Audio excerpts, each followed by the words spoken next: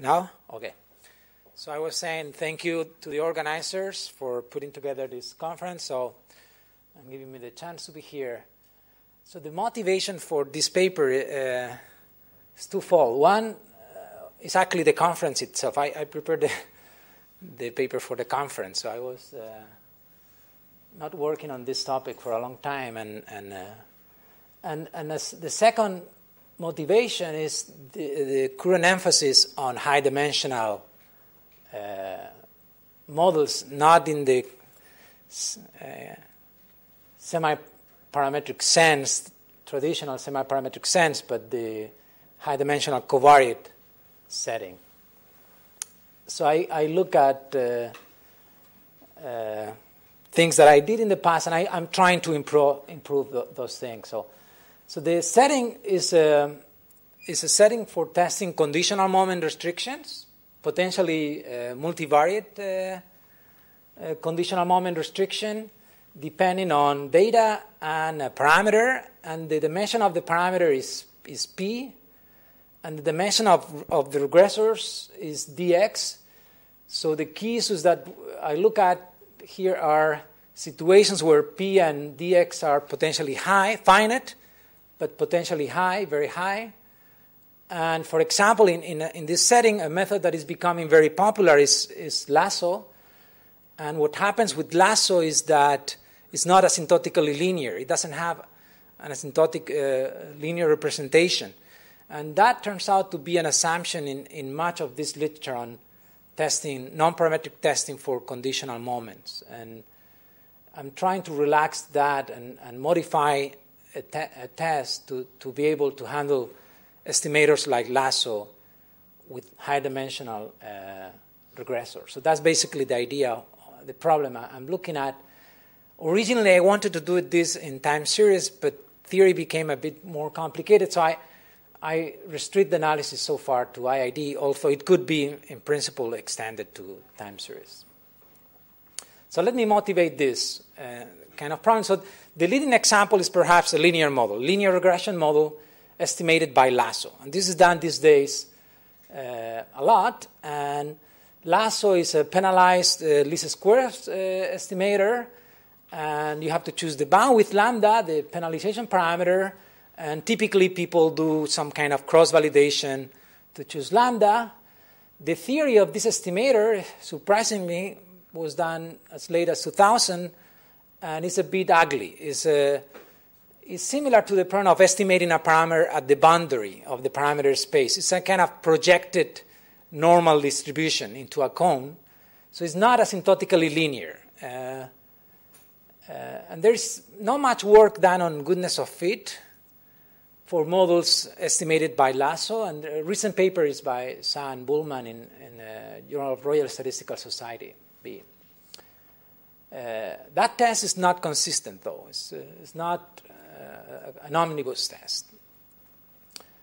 So a second example could be a nonlinear version of the previous case, which is, for example, a probit lasso. You are perhaps modeling a binary dependent variable y, and you use, for example, the probit model, and you can also penalize the estimator, and that's the probit lasso estimator based on the likelihood. And for example, there is this applied paper in medicine using logit lasso for predicting the performance of several covariates and for the problem of predicting breast cancer. So one issue in all these settings is checking whether the model is correct and what are the implications of that for the problem at hand. So a third example, closer to what I have been doing lately, is in finance, for example, people care a lot about details, and in particular something called value at risk, which is nothing else than a conditional quantile for an extreme quantile level. Here extreme means not too extreme, something like 5% or 1%. That's kind of typical choices. And for example, you could use a linear model and estimate a linear quantile regression model with the estimator proposed by Koenker and Bassett. And that falls into this setting where the H function could be an indicator function. So it will be a non-smooth function. You could also, of course, consider other models different from normal if you want.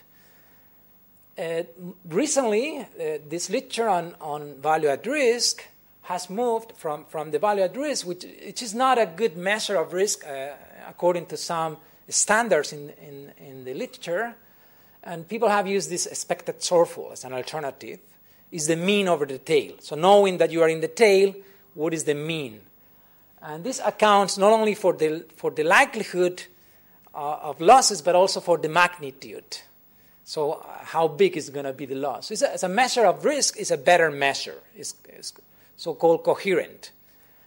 There's not much done on this, actually, in the testing part, econometrics part.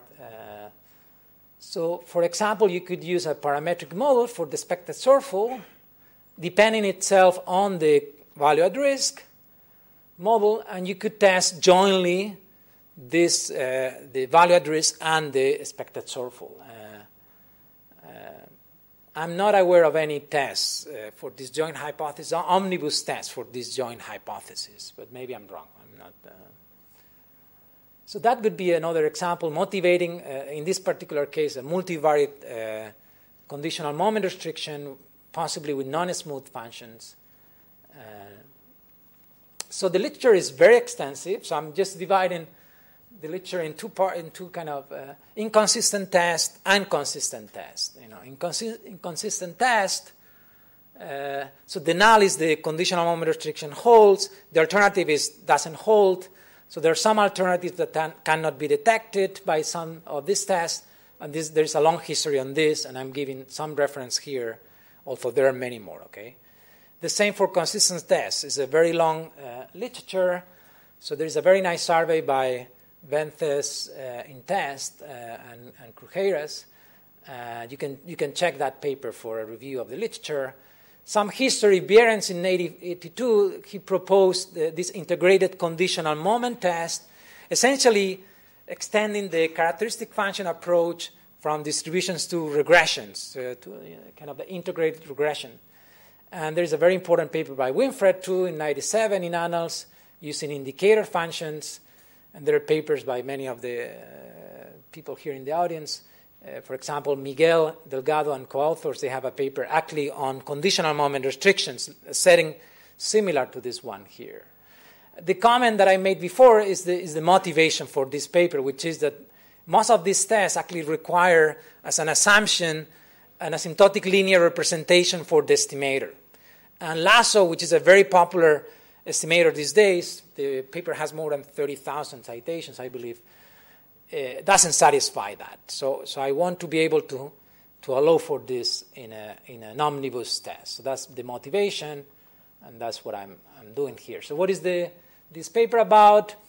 The idea is basically I'm going to take a standard kind of omnibus test, and I'm going to go back to the roots. Anil was pointing this C-alpha test by Neyman. I think that's a fundamental paper. And he actually taught us how to deal with testing with nuisance parameters. And I think this should be done systematically in any problem. Unfortunately, it's not.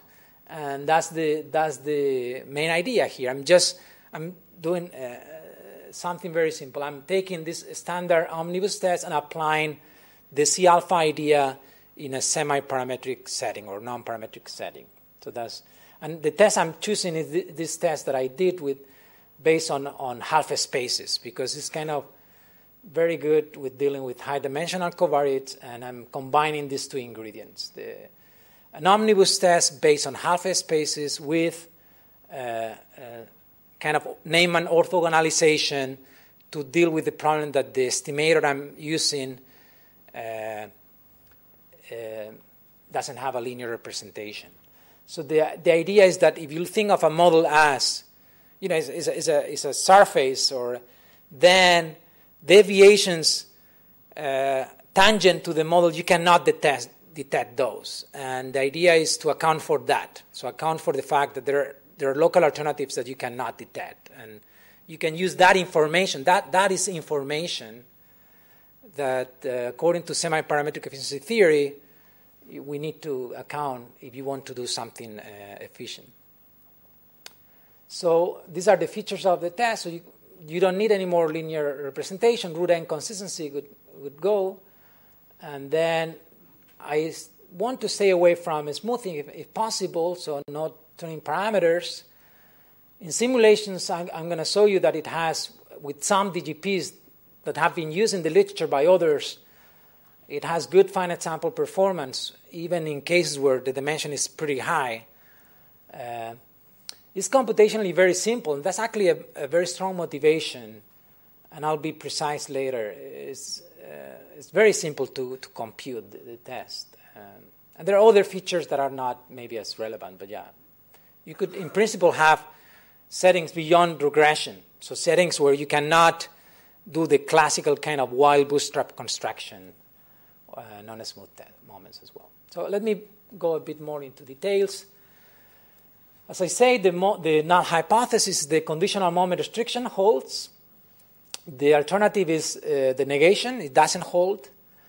I'm going to assume for simplicity that there is a unique theta 0, so there is identification of theta 0. And there's a big literature on this, so papers by Hermann Behrens, Winfred, myself. So the idea of this approach was to transform the set of conditional moments into many unconditional moments. And there are many ways to do this, similar to many ways to characterize a distribution, like a CDF, characteristic function. There are many ways to do this. So here I'm going to use these half spaces. And the motivation is because I want to deal with high-dimensional covariates. But there are many other ways, again. So the null hypothesis is characterized by, here it's important that you need to characterize this. You need to look at all possible directions, beta. And they're normalized to be in the sphere. So the dimension is dx minus 1, actually. And there's the u is in the real line. So it's basically kind of the Kramer-Wald device method applied to testing. And then this is something that characterizes the null, and it's an unconditional moment, so we can apply the sample analog, standardized, and this is a process in beta and u, and I did this in 2006, a long time ago, and the theory is pretty standard. By the way, the theory of this paper is very standard. It's not fancy, nothing new there in terms of the theory. Okay, so what is the ingredient I'm putting here? Basically, Neyman said, he did this in the context of likelihood. So if you have a testing problem and you have nuisance parameters, he said we should always project the score of the parameter of interest orthogonal to the score of the nuisance parameters. So in a finite dimensional case, that's easy and relatively easy, and that's what he did. But the same principle applies generally. Take any semi-parametric model with nuisance parameters. There is something so-called tangent space of nuisance parameters, and you can project orthogonally into that. It doesn't have to be. You need to project in the orthogonal space. It doesn't have to be an orthogonal projection, actually. And some cases actually it makes sense not to do that because it's complicated. Like for example, here, if you were to use the so-called efficient score, what Neyman did in this context, that would involve the conditional variance, and you would need to smooth the data. So it's easier not to do that maybe, and then just use kind of a standard orthogonal projection of the residuals H based on the score G. G is the score of the model, and this is just not geometrically. This is an orthogonal projection into that. So it's very easy to do, and then that accounts for the fact that you don't know the parameters theta. So that accounts is basically this C alpha idea or related to that. So this moment, if you were to look at the population analog of this, has actually zero derivative with respect to theta 0. That's why I call this locally robust. So and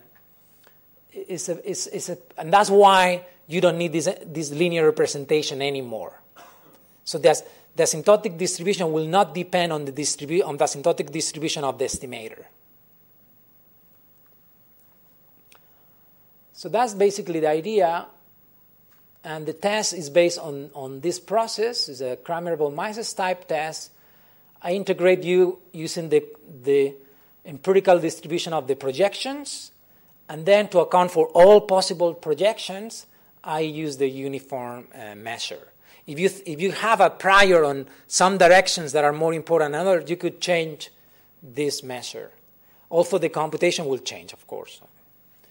So, yeah, an omnibus approach perhaps doesn't do that, and then, yeah, I use the uniform measure there.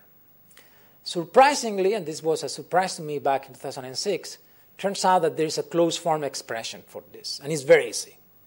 I think there's a strong motivation for using this. It's very easy to compute, and I'll show you later details on this. Okay, asymptotic theory, again, is very standard. I'm not going to go into details here. So I'm going to, in principle, I could do a Hilbert space approach.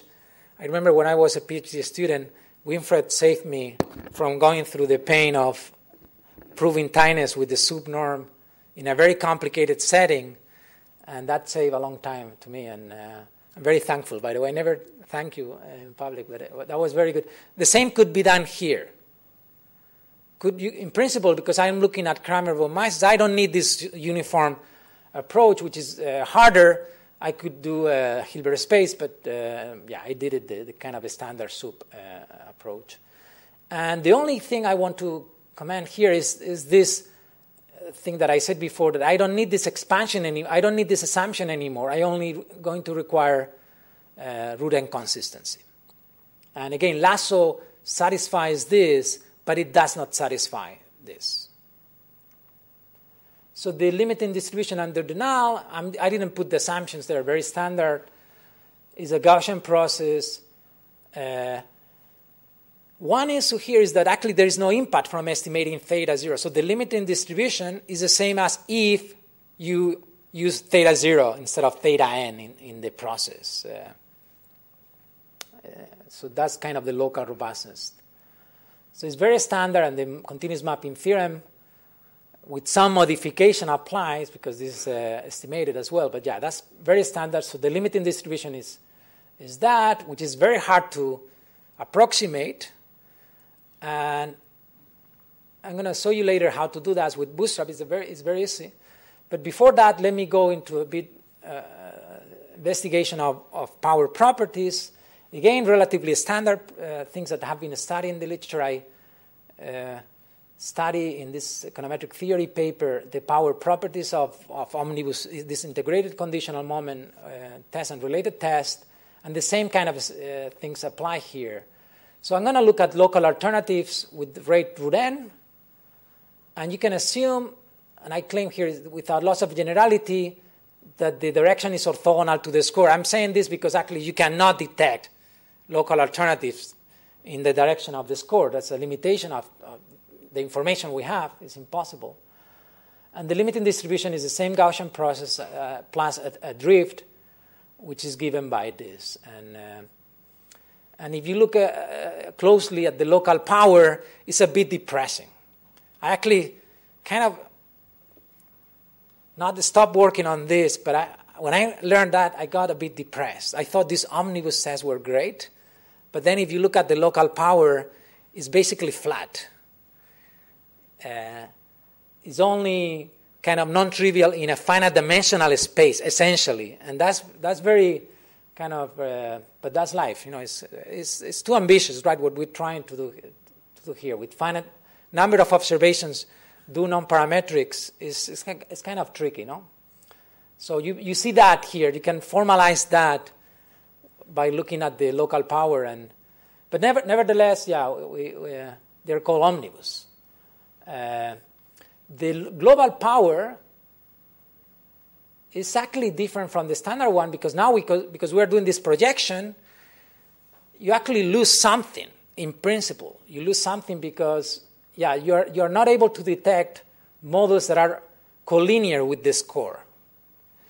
But in some again, in some cases, that's not actually a limitation because that's life. I mean, you cannot detect in a linear model, for example, you cannot, this is not really an alternative. So it depends, I guess, on how you define the estimator and the limit and how you identify the parameter. It depends whether this is a limitation or not. But there are some studies. Strasser actually tried to develop results on bounds on global power based on local power. And you can claim that, yeah, this is not truly a limitation. So bootstrap approximation. So one advantage of doing this orthogonalization is that the bootstrap is extremely simple. It's basically a multiplier type bootstrap. You don't need to re-estimate the parameters. You don't need to do cross-validation for estimating lasso in each bootstrap and do cross-validation for each bootstrap sample. You don't need to do that. Just multiply the residuals, the original residuals by VI, IID sample with zero mean, unit variance, and bounded support for the theory to be easier, but you don't need that, in fact. So examples are kind of classical examples used in the literature, Rademacher variables. And this bootstrap works. So that's the theorem proving that the bootstrap works. It's very standard again. So let me go directly to the simulation. So I'm actually choosing this recent paper in Annals of Statistics by Tan and Zhu. Listen, couldn't make it to the conference, but yeah, this is actually the same DGPs they use. So I don't use my own DGPs. This is their DGPs, data generating processes, and so basically it's a linear model. The first block of simulations is going to be testing a linear model against some alternative. So this is a kind of exponential alternative, cosine, square, and the setting is one where there is a sparsity. Perhaps that's a typical situation where you want to apply lasso. So the P original dimension, only D of the coefficients are non-zero, and there is the sparsity level is 10%. X follows a multivariate normal distribution. Epsilon is also independent of X and normal. And the null corresponds to Z equals 0. The alternative is Z different from 0. And I'm going to estimate theta 0 by lasso using tenfold cross-validation. Again, that's basically the standard approach in practice. That's what people do in practice for estimating linear models with high dimensions. Okay, I mentioned before that the test was computationally simple. This is actually the test. It's a quadratic form in the residuals.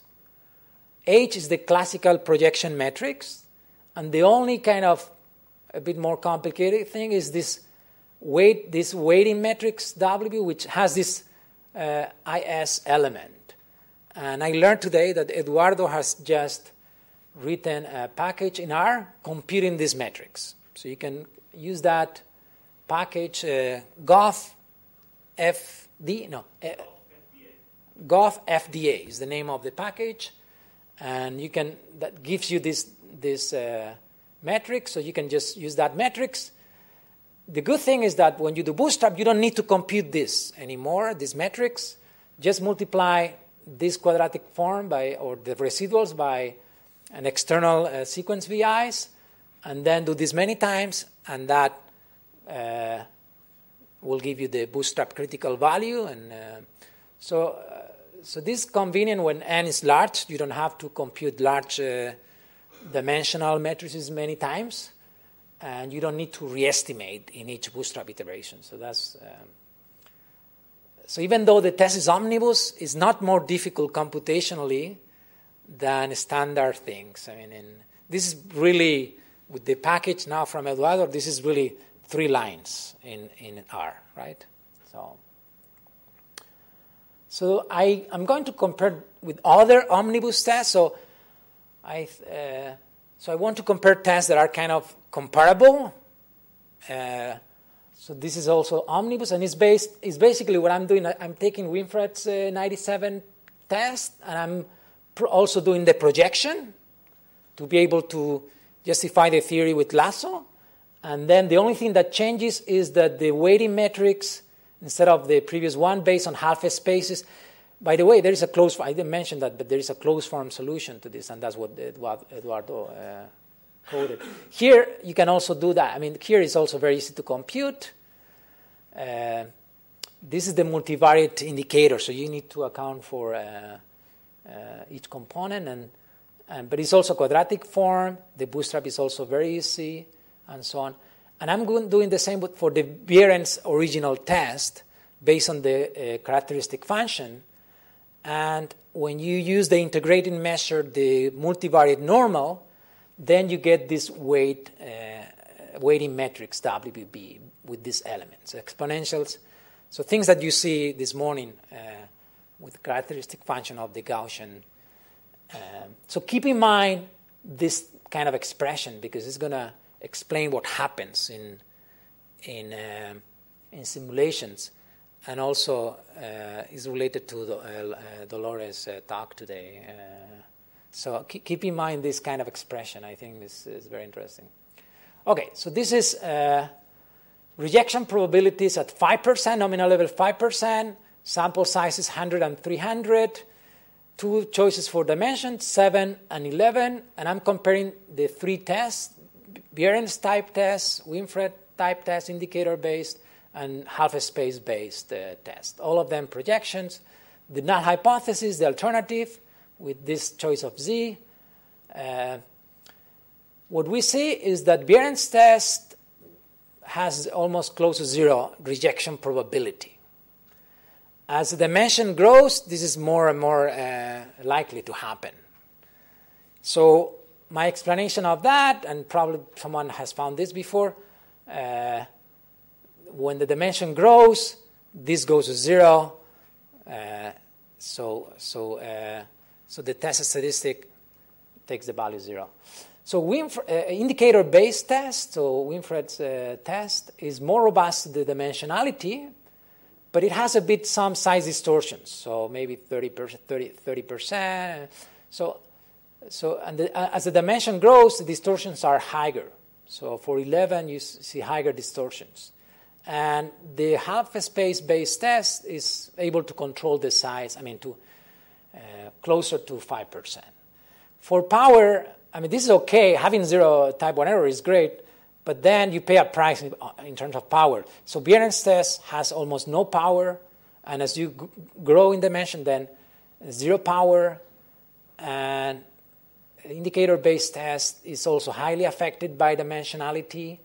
Half-space is more robust, and even for 11, you also have, in some cases, of course, there are alternatives that cannot be detected. So theoretically, all these tests are admissible. So depending on the alternative, one test could be better than the other. But I also look at nonlinear models with higher values of dimension, similar kind of results.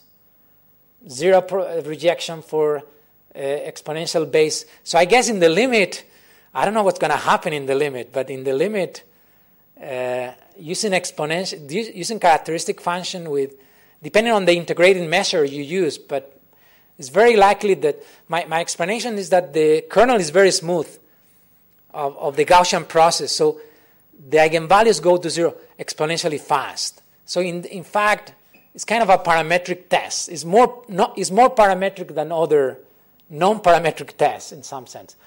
So, and I did an extreme case where I choose 25 and 100, and exponential indicators go to zero. Half spaces, they still do well in terms of size and in terms of power. So let me conclude, because I have 10 seconds. So I have proposed I took a well-known omnibus test and then applied this C-alpha idea from Neyman to be able to handle lasso. It's computationally simple. It's more robust than competing methods to high dimensionality. And it can be, the principle is kind of geometric, so it could be extended to other models, semi-parametric models, estimated scores.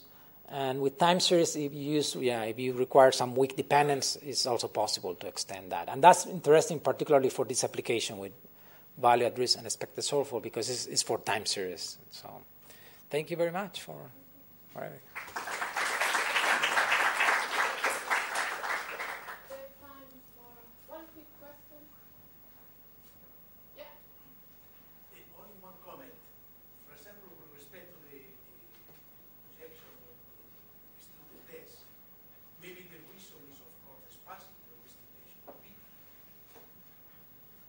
The reason for low power, again, my explanation is that if you look at this spectral representation of the Kramer-Von Mises, the eigenvalues, in the case of indicators, it's going to behave something like j to the power of the dimension.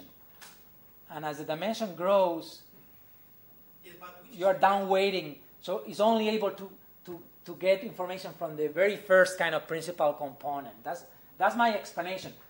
I think that is missing in the literature, actually. A good explanation of what happens with the dimensionality of, and I learned about Winfred's thesis work on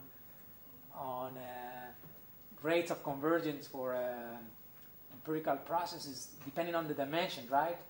But that's for the convex, the class of convex set, which is bigger than. So it would be nice to have that for the class of indicators, class of half spaces, and perhaps the rate will show up there differently. What do you think? No. These are all nice situations. Yeah. So yeah, I don't know. But that's my explanation. I don't think it comes, because it's the same setting for all the tests. It's the same sparsity.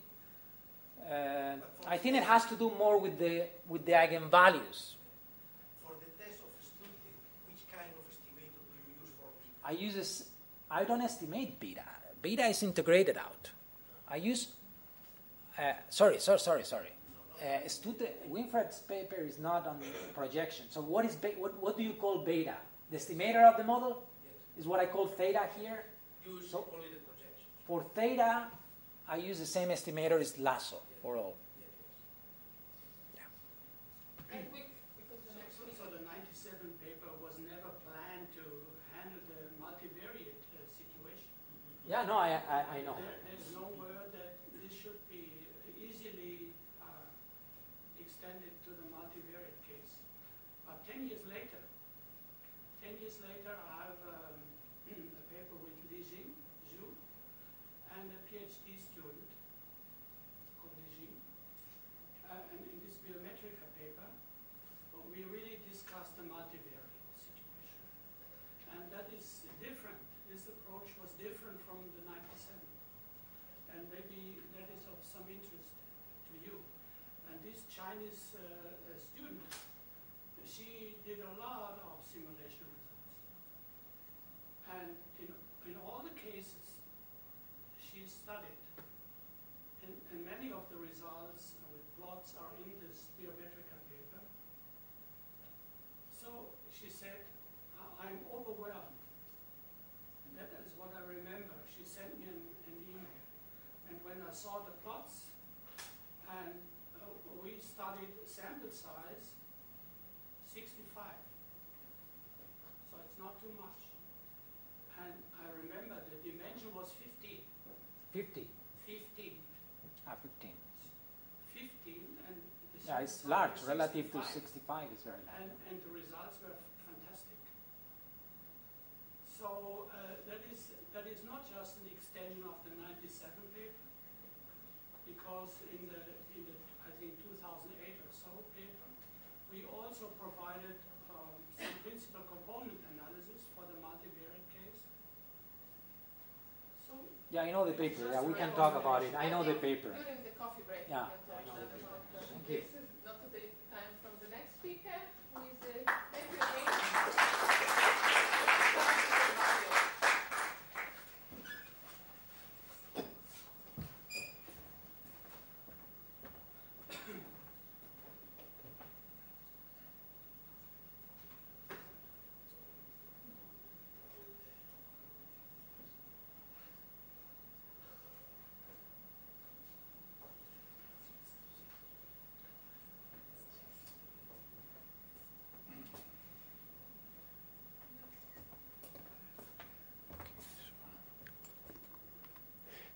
Okay, so let me begin by thanking the organizers for setting up this nice meeting and also for inviting me and giving me the chance to be here.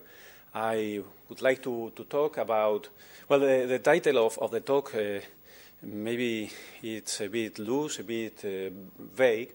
What I'm going to present is some approach to goodness of fit testing, in which I would like to admit that most of the time models are false, and then what I'm trying to look is for some model which is useful, not really true. I don't expect it to be true.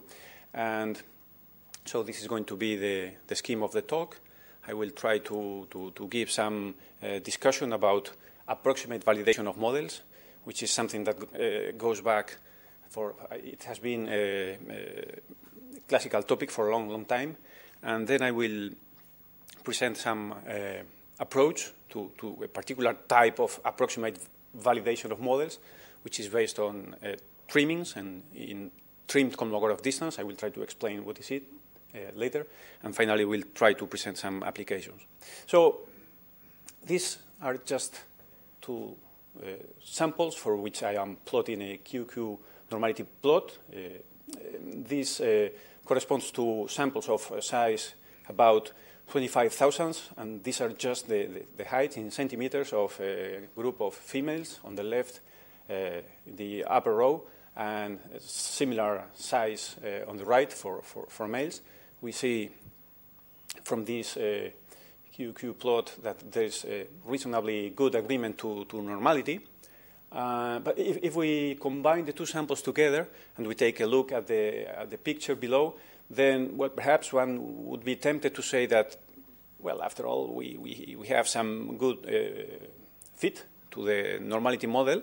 But if we go quantitative and we perform a Kolmogorov-Smirnov, for instance, normality test, so with estimated parameters, then the p-value, the rejection p-value for the females is close to 0.3, is close to 0.54 for the group of males. So we could say, okay, these data come from a normal model.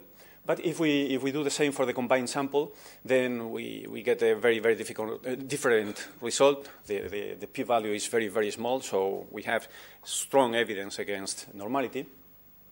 But the point here, I think, is that, okay, maybe the combined sample is not normal, but really, is the normal model a good description of the random generator of the data?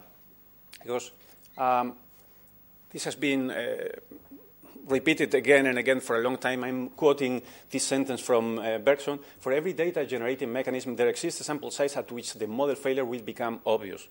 So if you admit this thing, then what's the point in having this conference about goodness of fit? Because if you have a large sample, which we hope we will have, then we are going to reject. Then what's the point of a goodness of fit test? Okay, then let's try to take this thing in a positive way, and let's admit, okay, all models are wrong, but some are useful. Let's try to use for some useful model for the representation of the data. Several authors have been dealing with this approach. I would make a distinction. Some approach would be, okay, we have a model, and we say that the model is a good representation, a useful representation for the data if a typical sample from that model looks not too different from a sample from the sample at hand. That's the approach followed by Davis in the paper called Data Features, and more recently by some other authors. And I will go later back to the approach by Lindsay and Liu with the so-called credibility indices. A different thing would be, okay, let's think about the model, and let's choose a metric. In principle, we have many different choices. And then we could say that a model gives a good description of the random generator of the data if, in some metric, the distance is below some threshold. So this has been explored by many authors. But we have two difficult choices here, which are crucial. One is, of course, what is the right threshold? And for many authors, the answer is, okay, ask the practitioner, they will know. Okay. And then we also have the interpretation. There are some choices of the metric which I believe are better for the interpretation of, well, what is the meaning of this closeness to the true random generator of the metric. But for the choice of the metric, we have to get a balance between two different things. One is, of course, interpretability, and the other thing is testability. Can we test anything that we want? Maybe not.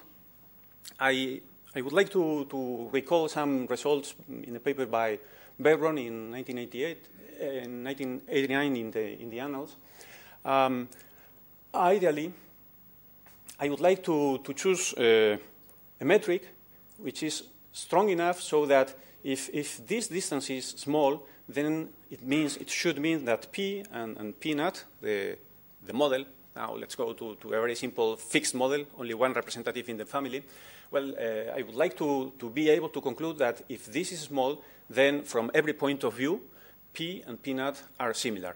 So this means, or this suggests, that we should look for a strong metric, like the distance in total variation, or Hellinger metrics, or maybe not a metric, but a divergence, the Kullback-Leibler, for instance. And more generally, we could consider this type of null models. That would be something in the reader neighborhood around P naught, which is given by this expression here. Here we have two parameters. The case epsilon equal to 0 corresponds to distance in total variation, but if we take delta equal to 0, then this corresponds to the so-called contamination neighborhoods, which are the very basis of robust statistics. These were proposed by Huber in some papers in the 60s. So the alpha contamination neighborhood around P naught is the set of all probabilities which are 1 minus alpha fraction equal to P naught plus something different. So they can be equivalently expressed in this way, so they actually correspond to some particular case of reader's neighborhood. And this type of contamination neighborhoods admit a very simple interpretation. If P can be expressed in this way, this means that 1 minus alpha % of the data come from the model, and then there's a fraction, hopefully a small fraction, which cannot be accounted for from that model.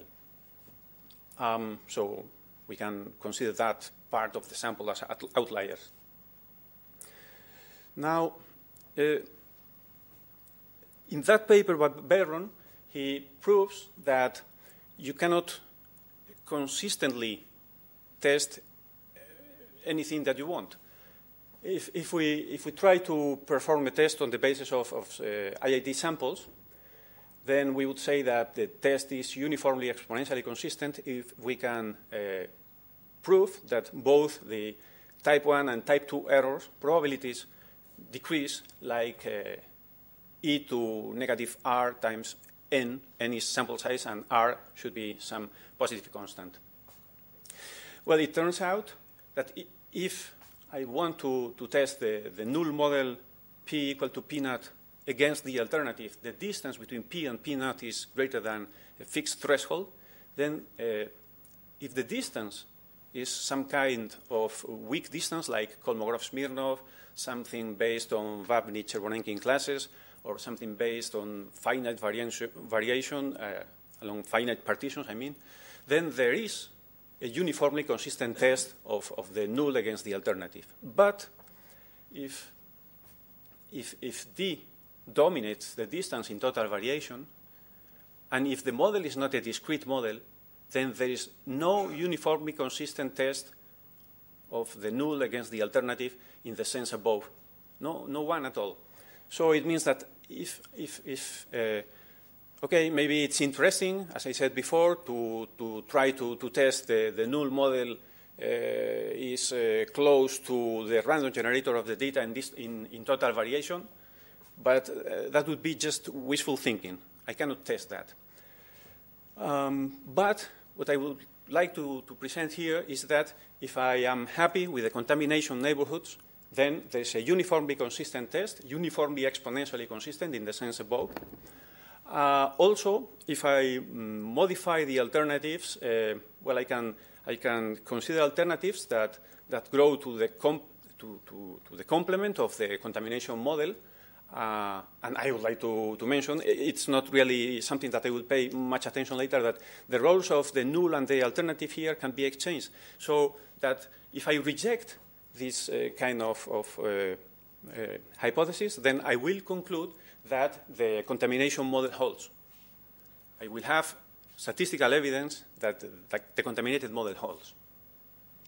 Okay, the tool for getting evidence for these contamination neighborhoods is through the duality between contamination neighborhoods and trimmings. What's trimming of a probability? That's simply another probability which is absolutely continuous with respect to the first one, and such that the derivative is upper bounded by 1 over 1 minus alpha. And it turns out that P is a contaminated version of P naught if and only if P naught is a trimming of P. And it turns out also that these sets of trimmings have very nice mathematical and statistical properties. From this point, actually, I'm focusing on univariate data. You may think it's poor, but it's a first step. Many of the things that I'm talking about can be generalized at a price. But if I consider the Kolmogorov-Smirnov distance here, then it turns out that it's also equivalent, the contamination model holds, or the Kolmogorov distance between the model and the set of trimmings is 0. And I can tell you that this can be easily generalized to higher dimension. So I can try to test fit to the contamination neighborhood by testing this kind of null. The distance between the model and the set of trimmings of the random generator of the data is below a threshold against the alternative that it is above a threshold. There should be some separation between these two things if I want to get exponentially small errors.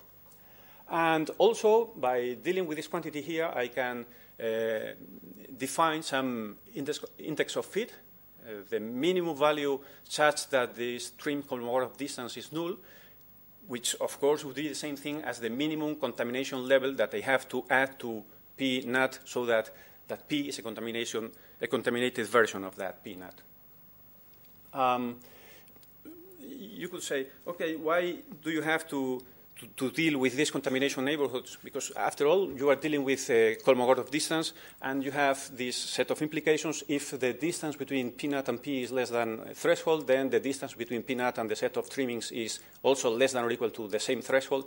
And if this happens, then this Kolmogorov distance between the model and the random generator is upper bounded by the same threshold plus alpha. Then one would be tempted to consider the simpler null, the distance in the Kolmogorov sense between P naught and P is less than or equal to alpha, for instance, taking rho equal to 0. But really, the two nulls are very different. And you can check it from this example here. If the model is the uniform distribution and the random generator is uniform in 0, 1 minus epsilon positive, then you see that really, no matter the value of alpha, you will never improve fit here. So it's never true that P naught is a correct generator for at least 1 minus alpha fraction of the data. Okay. Now, I mentioned before that this trim Kolmogorov distance is a nice object from a mathematical and statistical point of view.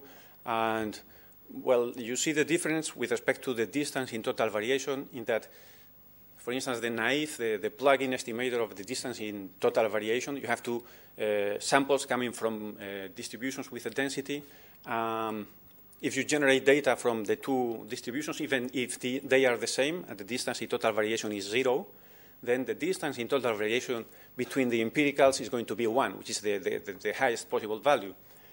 This is not so with trimmings, so we can use the plugin estimator. We replace the unknown random generator by the empirical measure, and we get something which we will see that is a consistent estimator, that we see that is a consistent estimator of the underlying quantity. Also, I would like to mention that this distance, the mild assumptions, can be computed as in this variational form. So we have to look for a minimizer in this set of continuous functions, absolutely continuous, taking the value 0 at 0, 1 at 1, and with a derivative which is upper bounded, is positive and upper bounded by this quantity. And from that, we see that the inf is really a minimum, the minimum is attained, and the minimizer can be explained, can be expressed in terms of these upper and lower envelopes of this function here, gamma, which is well, the composition here. Well, we have to detrend and then take the upper and lower envelope, but then we have this simple expression. That expression works in the empirical case. So it means that the minimizer can be computed through a simple algorithm. We only have to transform the data through the model, then to order the sample, then to compute these scores, the GI plus, the GI minus, with very simple operations.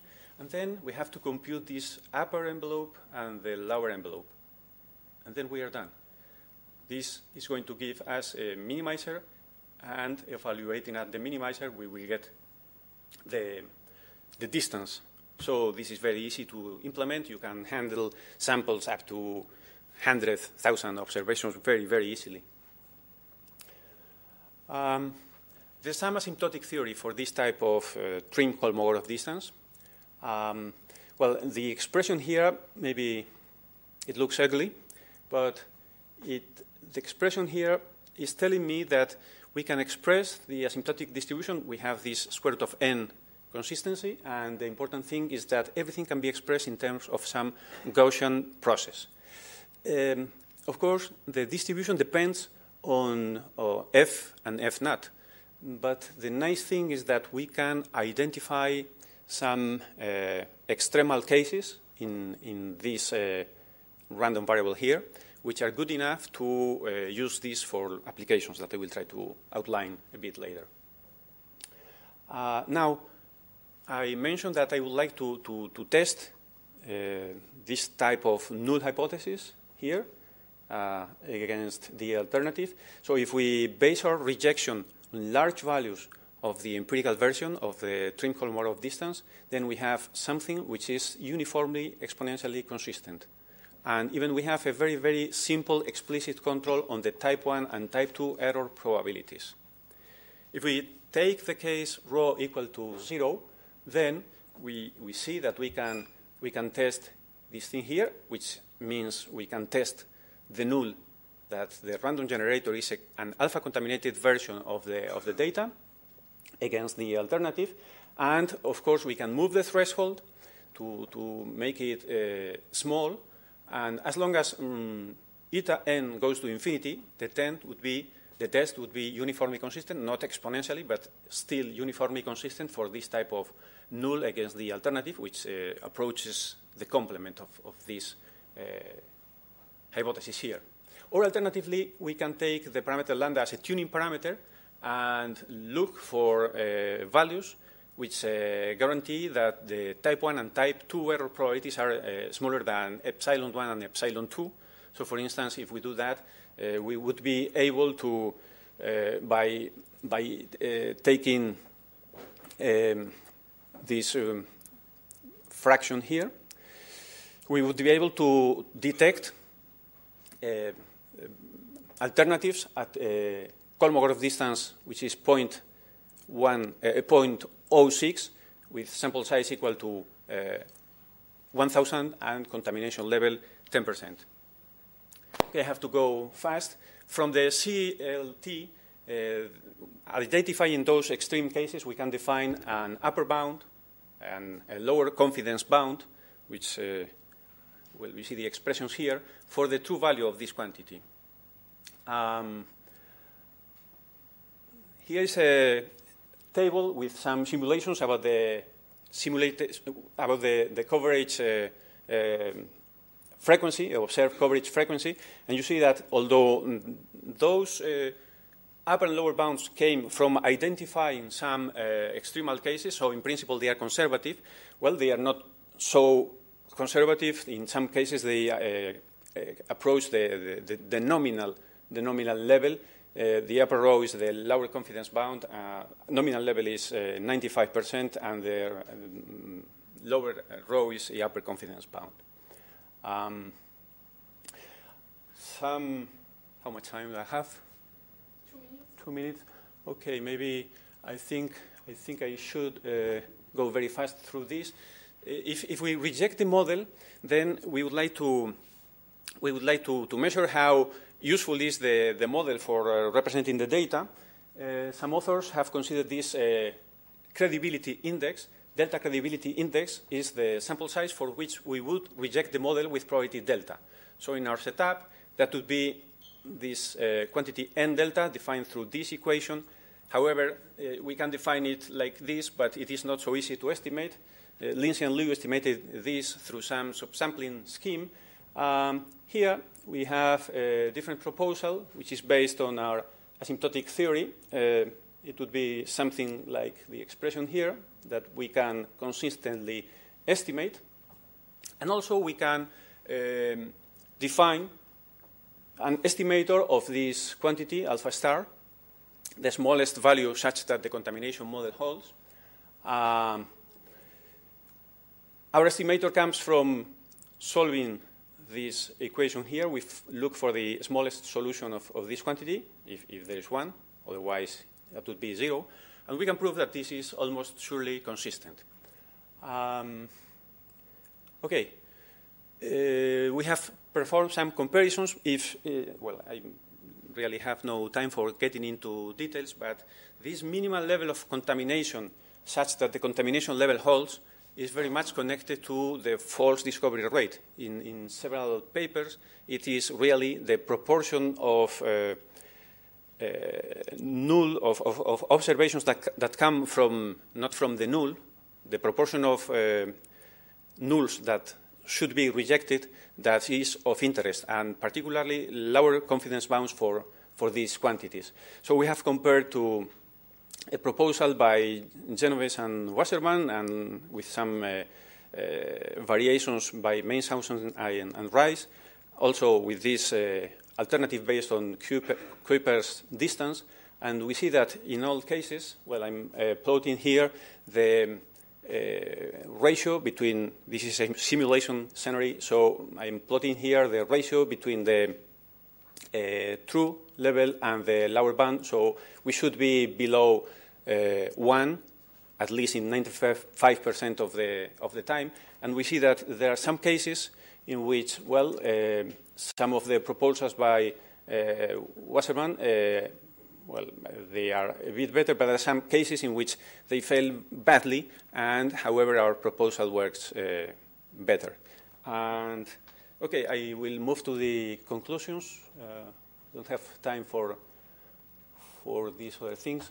So I have presented some approach to testing fit two contamination neighborhoods, which is based on the trim Kolmogorov distance.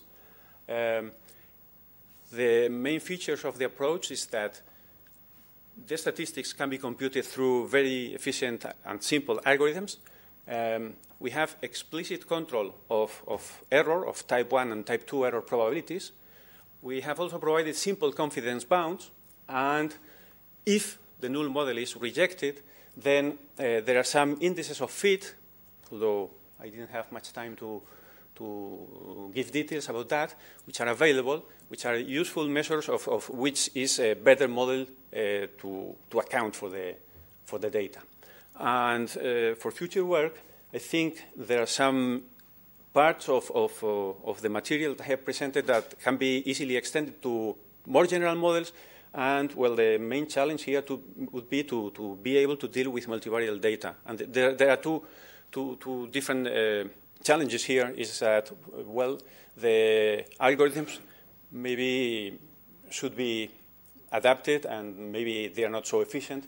And, of course, there's the challenge of developing the asymptotic theory in that case. That was all. Thanks for your attention.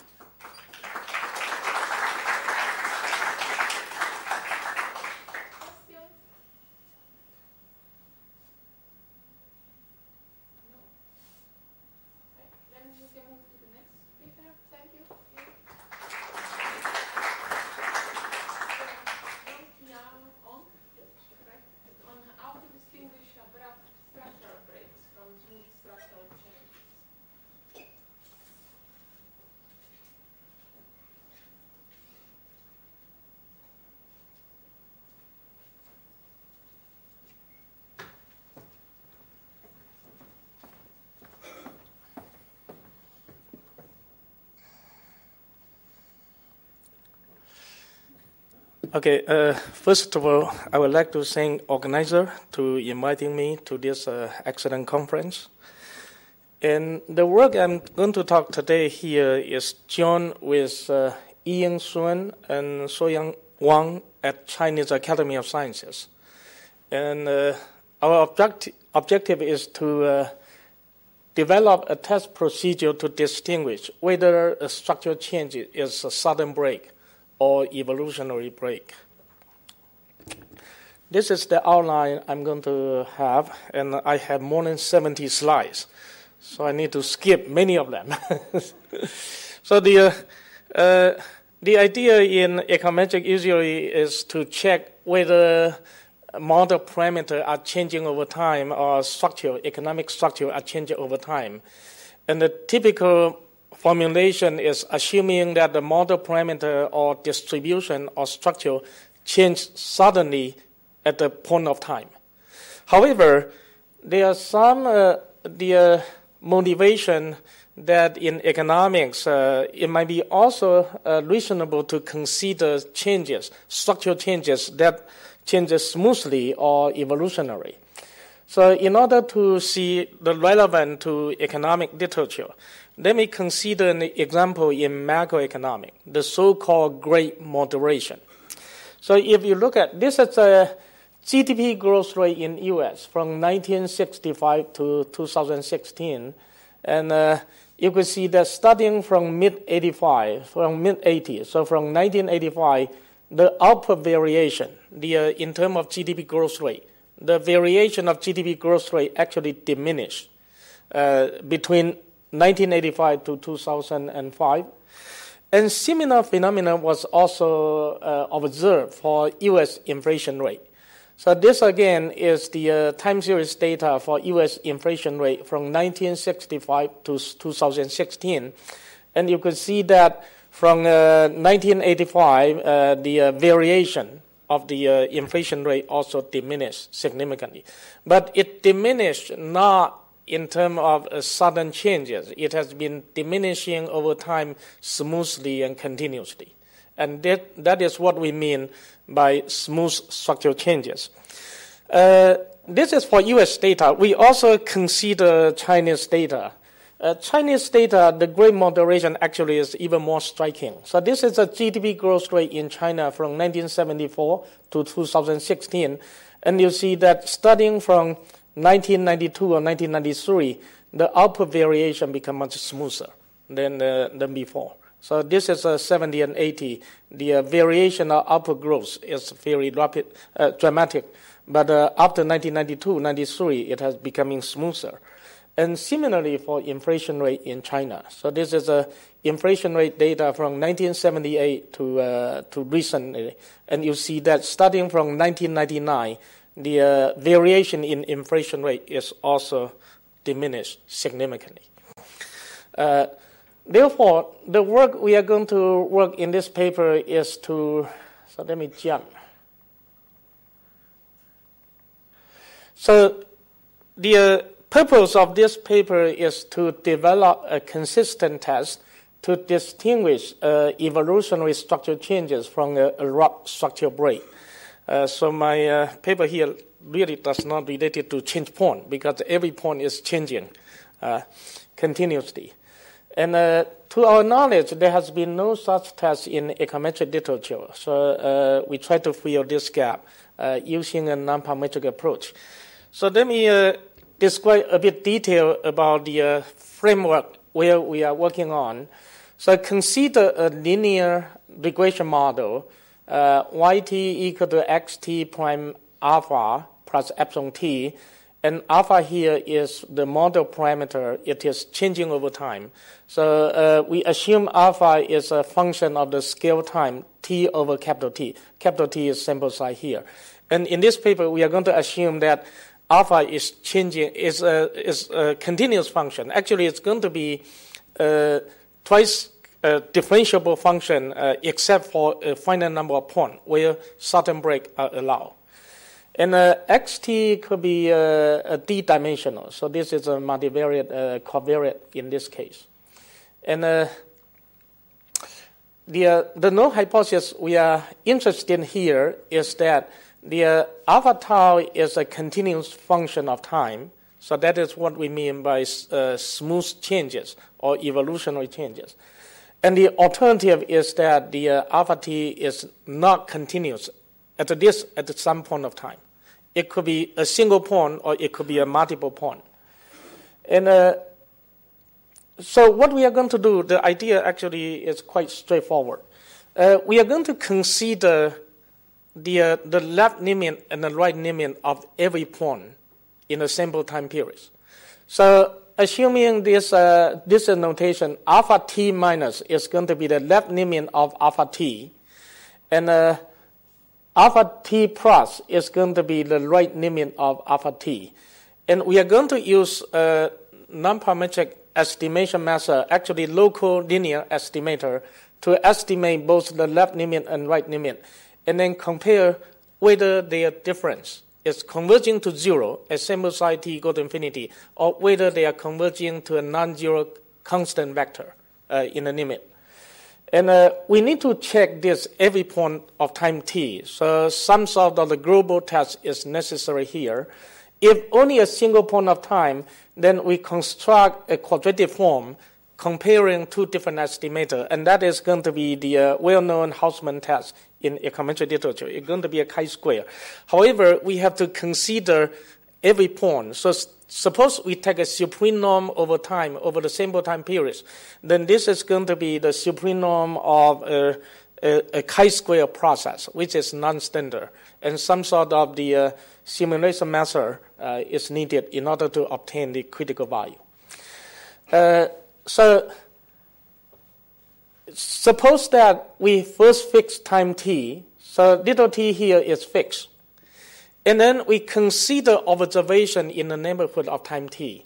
So S is going to be not very far away from time t here, and then we could take a linear Taylor expansion in this case. So this S is another time observation, time point, which is not very far away from t, and then we have the Taylor expansion around time t here.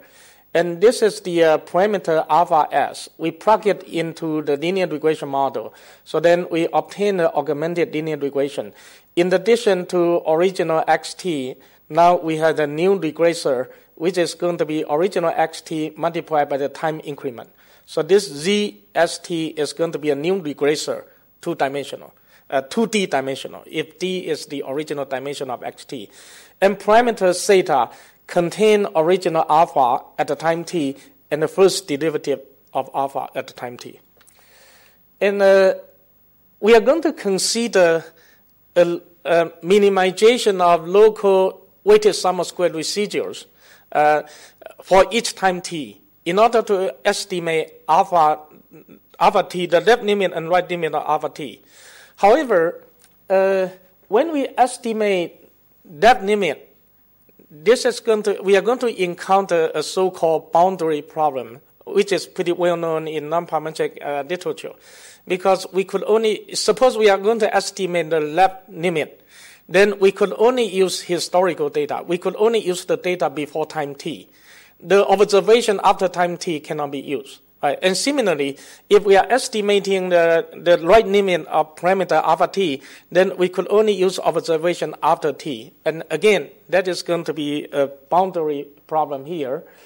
And local linear estimator somehow could solve the boundary problem in the sense that although it is a boundary, but the convergence rate, especially the bias term, is going to be this, converging to zero at the same rate as in the interior point.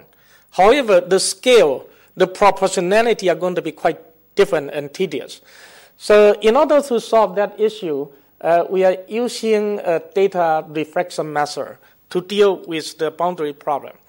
This was due to Hall and Hardy back in 1991. They proposed this method in space domain, and we extended it to time domain. So here is the idea. Suppose today I'm at the time t, and I put a mirror here. So I'm going to reflect the data, right? The t minus 1 into t plus 1, t minus 2 into t plus 2, so that the data coverage will become symmetric. And this is very similar to using a linear combination of the kernel. So this is a kernel t plus s, t minus s, and a linear combination of the kernel at the boundary. So this is the local sum of square residual we are going to consider with the augmented data. So the data, this one is to estimate the left limit of alpha t. But we already use the augmented data rather than just simply historical data. The augmented data, of course, is also from historical data, but it has made the data symmetric. The local linear estimator zeta hat has a closed form solution. So this is a weighted d-square estimation, right? With weighting function being kernel. Sorry, I forgot to explain k. K here is the kernel function. And TS means that it depends on the time distance, t minus s. And there's going to be a smoothing parameter h, or what we usually call the bandwidth involved. We allow the bandwidth to be time dependent. So at a different point of time, we allow a different bandwidth. Later on, we are going to discuss how to choose the different bandwidths. And then zeta, as I mentioned earlier, this one actually is two-dimensional, including alpha and the first derivative of alpha. So we are going to take out alpha only, and then the alpha hat also, again, has a weighted d-square estimation. And I put L here, meaning that this is augmented data used to estimate the limit. Similarly, for the right limit, we could also estimate it in exactly the same way as we did for the left limit estimator. So now, what we're going to do is to consider the maximum over the entire sample period. And this is going to compare the left limit estimator and the right limit estimator. Unlike the structured test literature, most tests in this literature is checking whether they exist structural changes. Right? The null hypothesis is that there's no structural change. The parameter is a constant. Here, our parameter under the null hypothesis could be changing over time. We just require that it must be continuous. So either it could be constant as time changes, or it could just change continuously over time. And we search over all possible t over the sample period, check this whether the maximum go to 0. If the maximum go to 0, then the null hypothesis is correct. If the maximum converts to a non-zero constant, then of course the alternative is going to be correct. In fact, under the alternative, this could also be used to obtain the estimator for the change point or the break day. We could just choose t to minimize this difference. And we actually did this in the empirical application, although we don't have theory for the distribution or for the property of this t hat. And there's some assumption I don't think I will go through. To gain the insight about the distribution of the property of the test statistic, we did a bit linear algebra here. So this is alpha hat, the left limit estimator. This is alpha hat, the right limit estimator. It could be decomposed into two terms. The first term is related to bias. In the bias, this actually is the second derivative of the left limit. This is the second derivative of right limit. If we assume that alpha t is twice continuously differentiable, then actually this term is going to disappear. So the left limit minus right limit, the bias term is going to be up to even higher order, the h with power 3 rather than just simply with power 2. And the second term is going to be related to the variance. So it is this second term that is going to determine the asymptotic distribution of the difference between these two estimators. So under the null hypothesis, only the second term remains, and then we are able to derive asymptotic distribution. And this, as a function of t, actually is going to be converging to a Gaussian process with a kernel function. Under the alternative, especially under a class of local alternative, the difference between two estimators is converging to the same empirical process plus an additional term. This additional term is going to determine the non-centrality parameter. So our first result just simply showed that the left limit estimator subtract right limit estimator is going to converge to a multivariate normal distribution for each given point of time. And then our statistic is a global version, right? It is the supreme norm or the maximum over each time period. So then we first of all need to construct a quadratic form. This is actually the wall-type statistic for each given point of time. And if little t is fixed, t0 is fixed, this is converging to chi-square. However, for different t, this wall-type statistic are not asymptotically independent. So we need to consider the supreme norm of this wall-type statistic, and that actually shows up to be here. So this is the result. This phi here is the chi-square, or the wall-type statistic for each time point t, or tau. And then our function g is going to be the supreme norm, right? Of course, you could also use the weighted integral, but then that is going to involve the choice of weighting function. And here, for simplicity, we just consider the supreme norm. So our statistic is going to converge in distribution to a supreme norm of a chi-square process. And that chi-square process has a well-defined kernel function, and which actually is going to be here, right? So this is a chi-square process. Capital G here is a Gaussian process, and V star is the kernel function. And then, in order to make the test operational, we need to find a way how to determine the asymptotic critical, how to determine the critical value, or how to find the p-value in practice. So, assuming the defined distribution, asymptotic distribution, is equal to F0, so this capital F0, then we could define the asymptotic p-value. So this p of capital T here is 1 subtract F0. MT is going to be our supreme norm statistic. So this defines the asymptotic p-value. And now we are going to use Bruce Hansen in his 1996 Economia paper. He proposed a resampling method that is able to get consistent estimate of the p-value in not the same but similar content.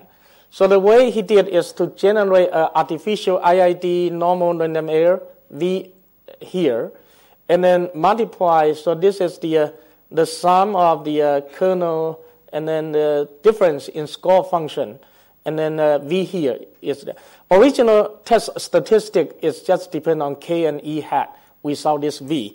In order to get the critical value of the p-value, then Bruce Hansen, he multiplied the IID copy of this sequence. It could be shown that So it could be shown that the way we construct the artificial test statistic, the resampling statistic, if we do it many times and we could get the empirical p-value, this empirical p-value is going to converge, or it's going to be equivalent to the asymptotic p-value, especially under the null hypothesis of continuous changes. This p-value will converge to the significant level, and under the alternative, this p-value will converge to 0. So those are the theory. Now, the key issue here is that how to choose the bandwidth that I already mentioned a bit earlier. And of course, we could use a global bandwidth. That is, it does not depend on each time point t. However, a global bandwidth may be affected by a few sudden break in the sample. That will be very similar to the impact of an outlier. So in this paper, we consider a different time bandwidth, depending on the curvature of those alpha. And let's see how we do that. So this is a tail expansion of the left limit estimator, right? So the left limit estimator, alpha t hat subtract alpha t, there are two terms. The first term is going to be related to the bias, and the second is related to the error term, to the variance term, right? And then this is what we are going to do. So we are going to consider a so-called unconditional mean square error. So this is the mean square error we are going to minimize in order to obtain the optimal bandwidth. So remember, yt is not stationary. So this expectation is not just a constant. This expectation actually will depend on time t. And we could do some decomposition. So the unconditional mean square error is going to be related to a term, bias term. This is square bias. And the other term is going to be the variance. So optimum bandwidth is going to be choose to minimize this unconditional mean square error. And it turned out to be equal to this formula. So it depends on the total sample size, capital T, and it also depends on the error term variance, sigma t squared, and depend on the curvature, right? The curvature of the second derivative of alpha t.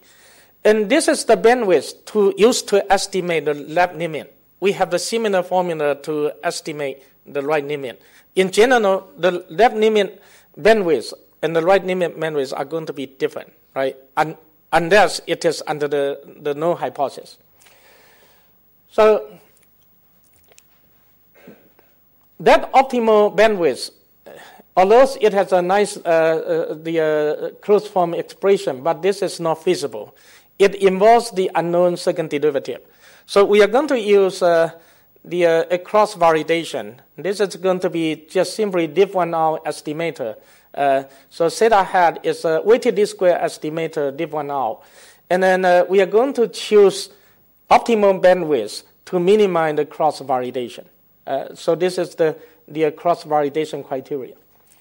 And the way we obtain the bandwidth, it could be shown in this theorem here. It could be shown that the cross validation bandwidth actually is asymptotically equivalent to the theoretical optimal bandwidth that I derived earlier, the one that minimizes the unconditional mean square error.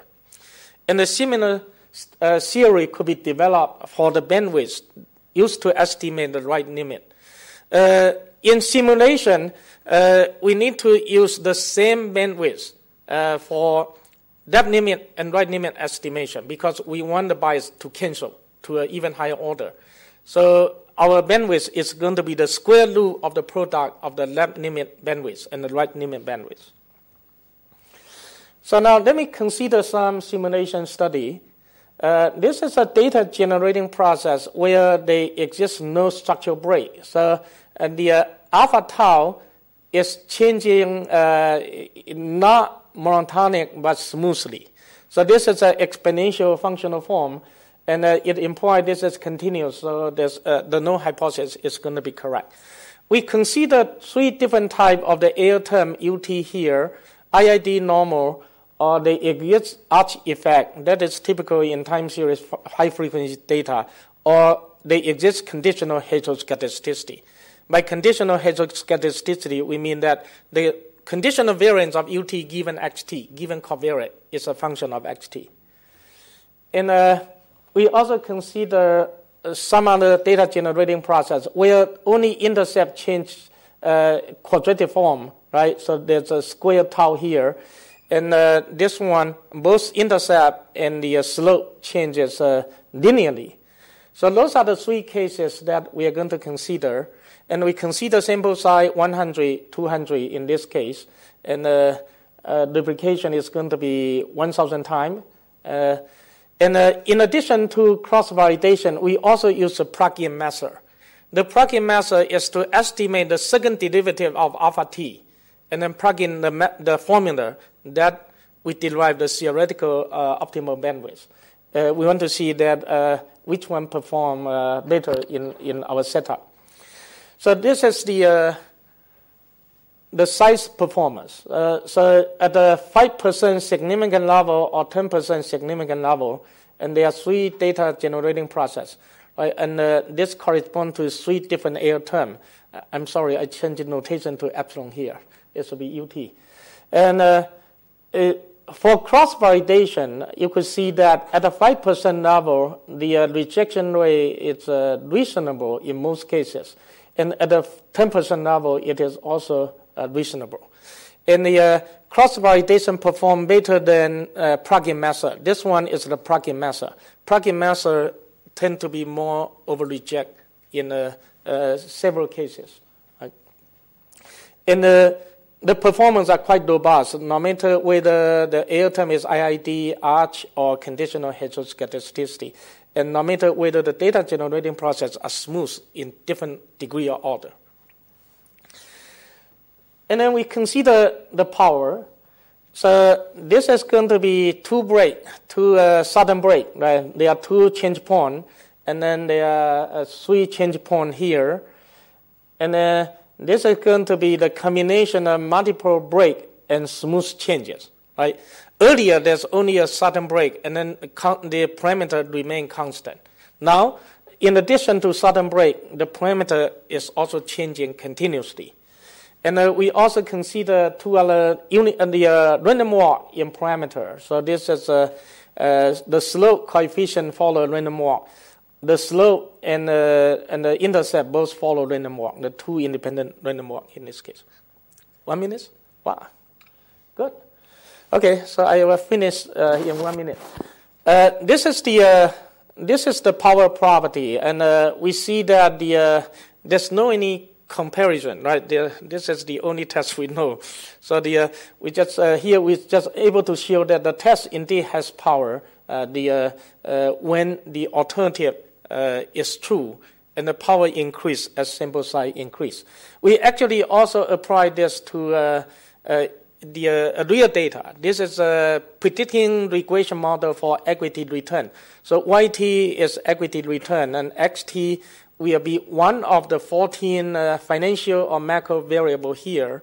That this exercise has been well studied in the empirical finance literature. And the conclusion we have here is that we run a bivariate regression, so only one covariate, and there are 14 regression in this case. Only 3 variable, except for those 3 regression, all others we reject that the structural change is smooth. So that implies that in economic data, financial data, they exist the sudden break. And I think I have to stop. Thank you. I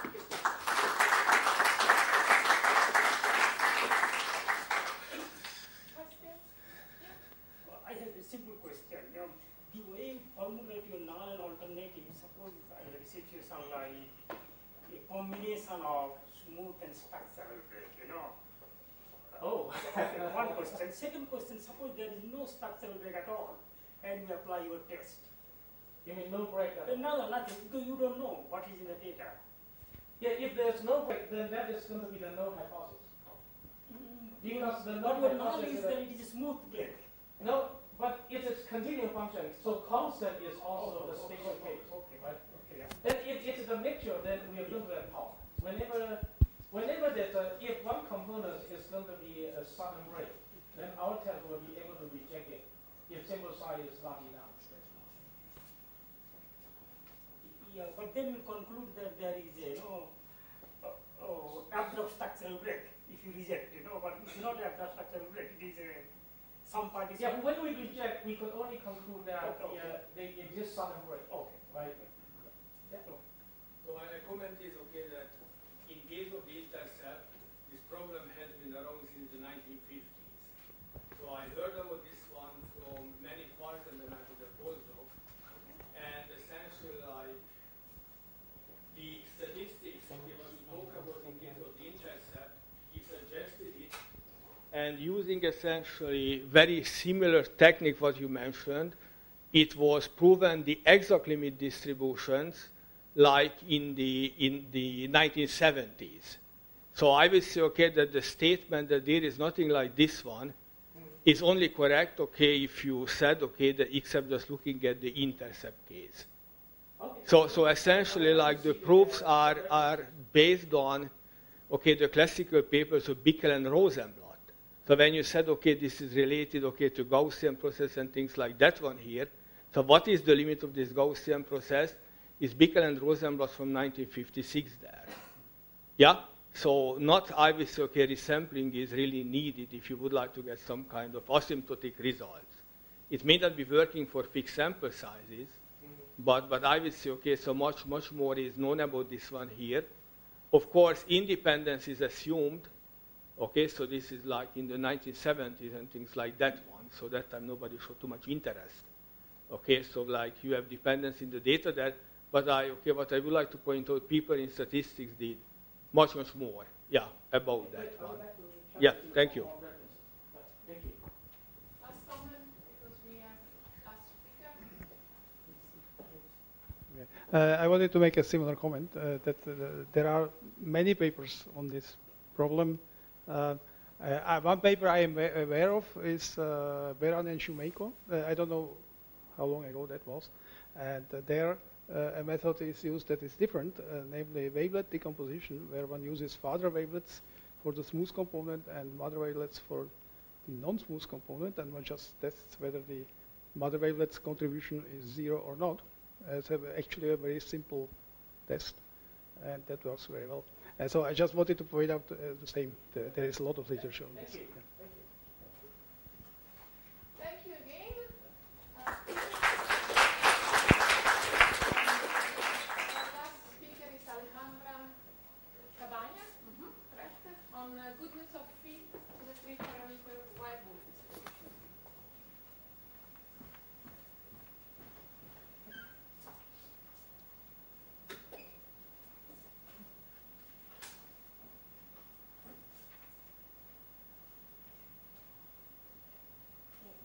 Since we are kind of running out of time, I would like to join myself to the club of people who thank the organizers for having put this great meeting, and begin right away. It's been some 15 years since I don't work in goodness of fit, really.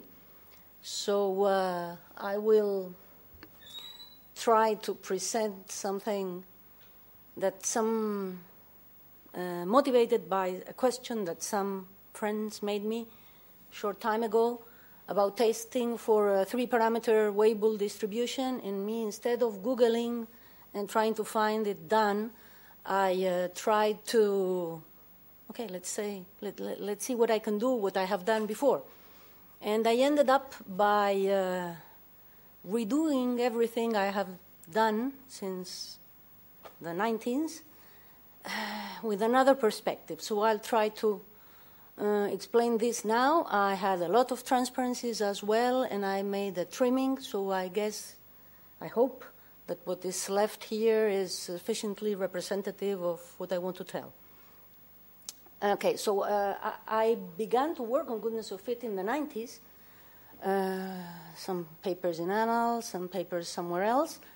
And the idea was that transforming the empirical process worked well for developing goodness of fit tests for IID samples that could be extended to generalizing the techniques for constructing goodness of fit tests to location and scale families, essentially. And after that, getting into more complicated settings for regression and time series models. But that was it. Since the 2012, I hadn't worked more in this subject.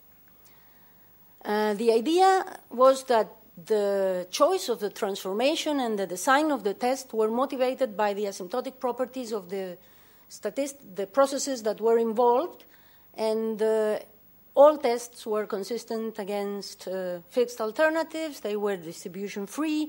They were the final statistic that we used had the same asymptotic distribution regardless the family under testing, and the design could be tuned to optimize the asymptotic power for given alternatives. Think of a test of normality. You wanted to optimize the power against changes in, say, I don't know, kurtosis. So how do you do something like this? Something in the idea of Larricchia's tests, but Larricchia's tests are not consistent, and ours were.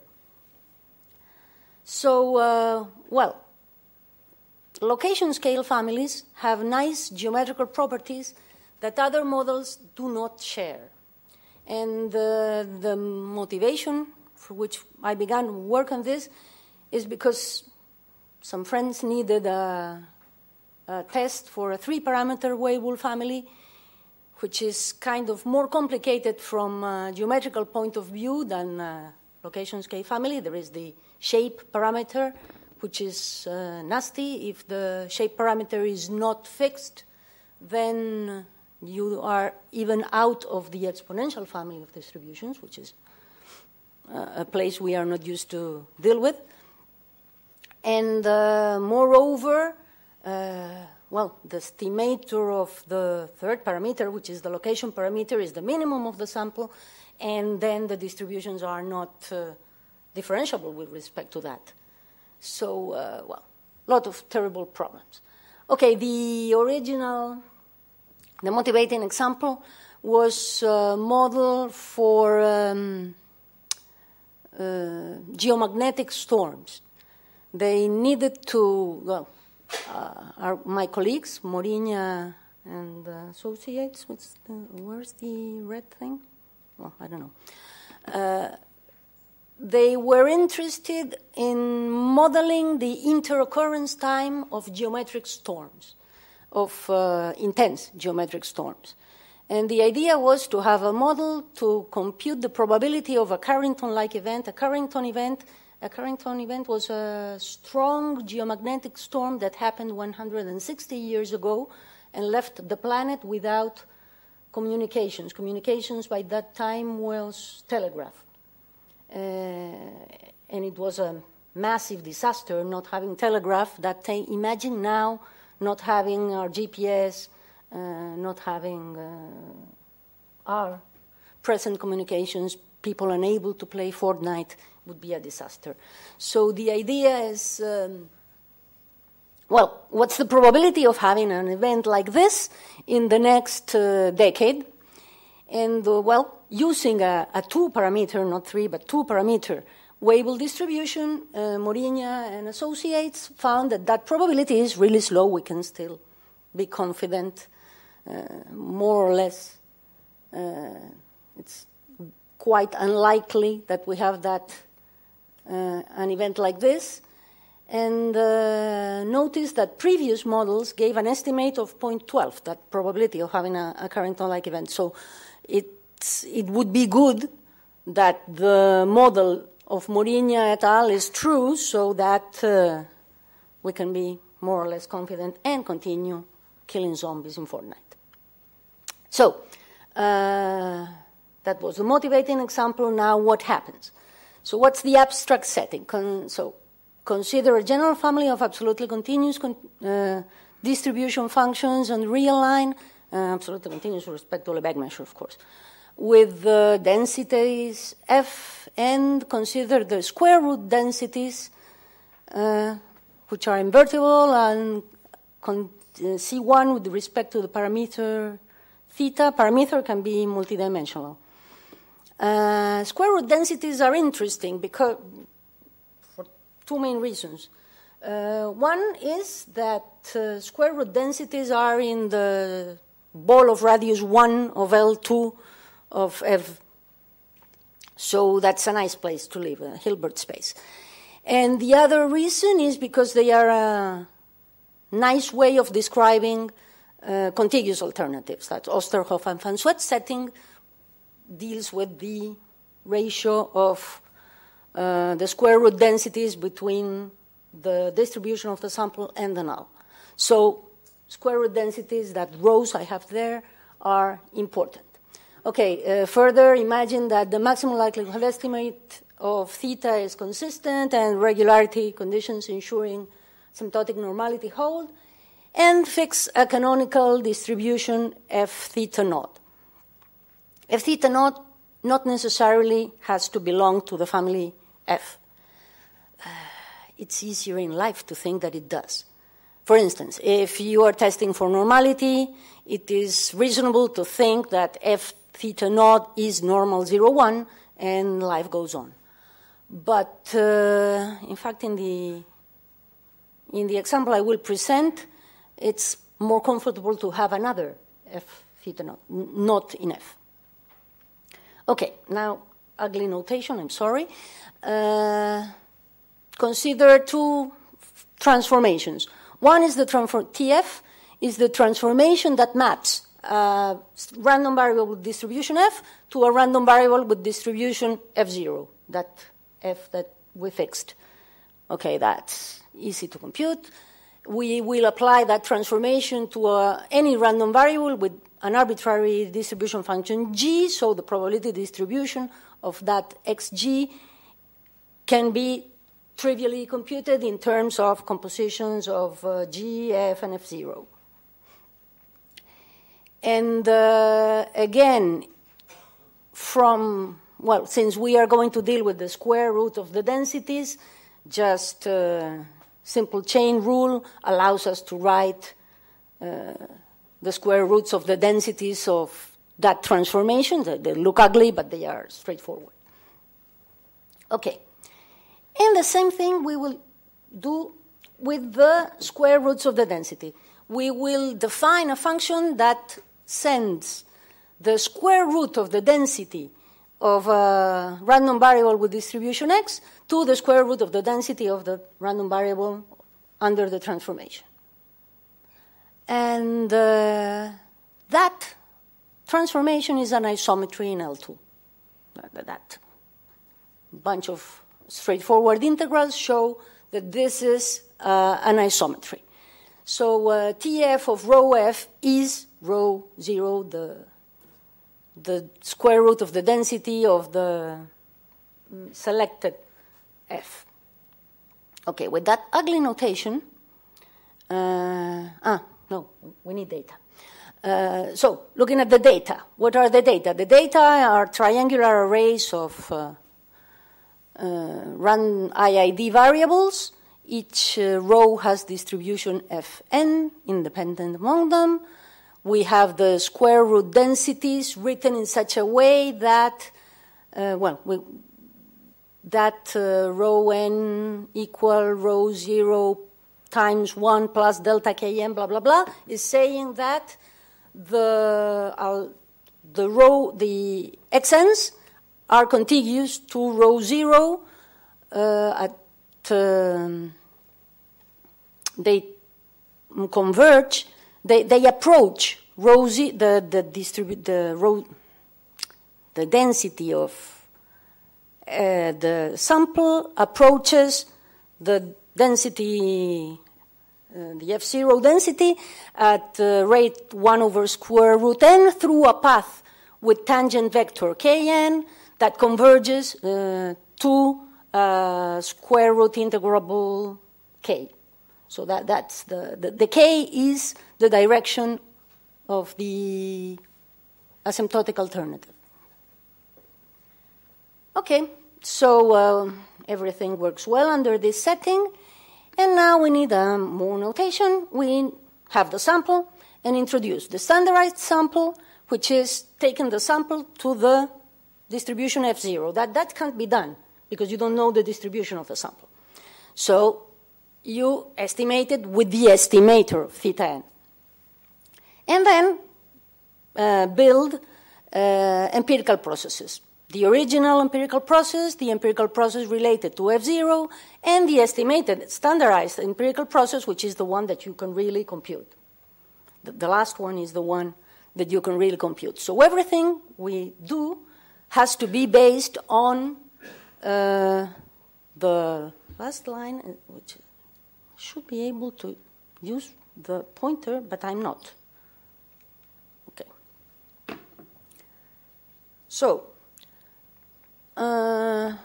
okay, the standardized empirical process converges to an F0 Brownian bridge. That's well known. So, given any orthonormal basis of L2 related to the fixed measure F0, has the formal derivative of the noise converges to standard Gaussian random variables. That's well-known fact. That's a way of characterizing this. Okay, so what happens if you don't have Vn0? We have an estimation of that. So what goes on?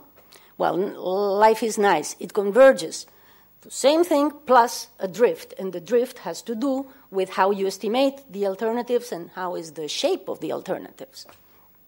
So there we go.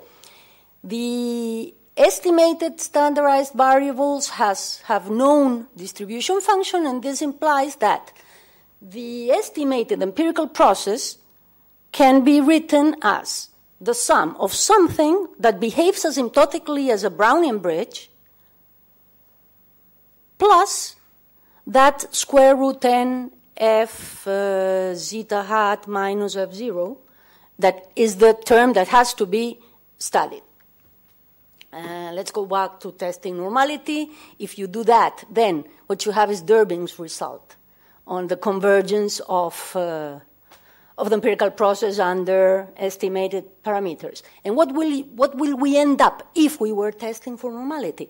We would end up with something that has to do with estimation of the mean, that is a polynomial of degree 1, and something that has to do with the estimation of the variance, which is a polynomial of degree 2. So we can have a nice orthonormal basis with the Hermite polynomials, the first two polynomials being the ones corresponding to estimating the mean, estimating the variance. We are there, nothing happens, and whatever is orthogonal to that would be detected. So if you want to detect changes in symmetry, okay, put as the next guy in the orthonormal basis for the space Hermite polynomial of order 3. If you want to detect changes in kurtosis, then put as the first guy in the orthogonal world Hermite polynomial of order 4. And life is beautiful. Okay, things are more ugly when going to things that are not location scale invariant, of course. Why? For instance, in the case of the Weibull thing, the basis that generates the tangent space are not polynomials, unfortunately. There is one polynomial that has to do with a translation thing, but the other functions are ugly. And of course you can compute an orthonormal basis, and of course you can do things, but they are ugly. Okay, but that's that was more or less the end of the talk. So I should go back to where we are now. Okay, so the first term converges to the Brownian bridge, and the second term converges to something that has to do with the difference between the empirical process respect to the f and the transformed variables.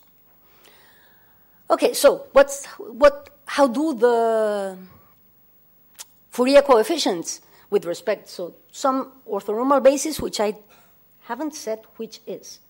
and I will not say it for a long while.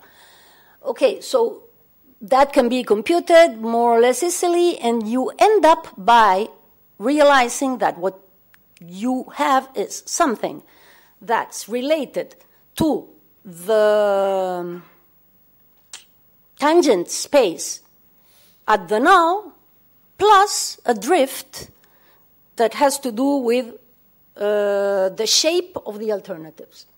If we put delta equal, that delta thing is the drift, and if delta is 0, then we are under the null, and if delta is not 0, then what you end up with is an inner product of the guys in the basis times the shape of the alternative. So that's why I was saying that, okay, if you want to detect changes in kurtosis, what should you put? Well, you should put that inner product. It would be, the drift will be magnified in the direction of H4. That's why things work. Okay, so we have this theorem. If we have a sequence of IID samples with distribution theta no, then